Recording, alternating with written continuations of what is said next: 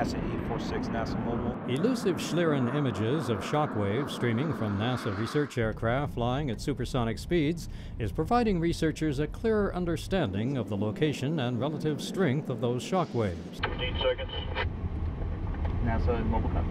The images were gathered by twin telescopes and digital cameras at NASA's Dryden Flight Research Center during tests of a ground-to-air Schlieren photography system developed under a NASA Small Business Innovation Research Project. 5, 4, 3, 2, 1, mark. Nice. When you have a glass of water with a straw in the water, you'll see the straw appear to be at one position below the water and a slightly offset position above the water. That's because of the density change. The same thing happens with the shock waves. When the shock wave passes through the edge of the sun image, you get a density change and the sun edge is distorted.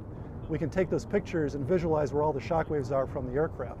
The effort is part of the High Speed Project in NASA's Aeronautics Research Mission Directorate, which is working to reduce the intensity of sonic booms to make commercial supersonic flight over land practical.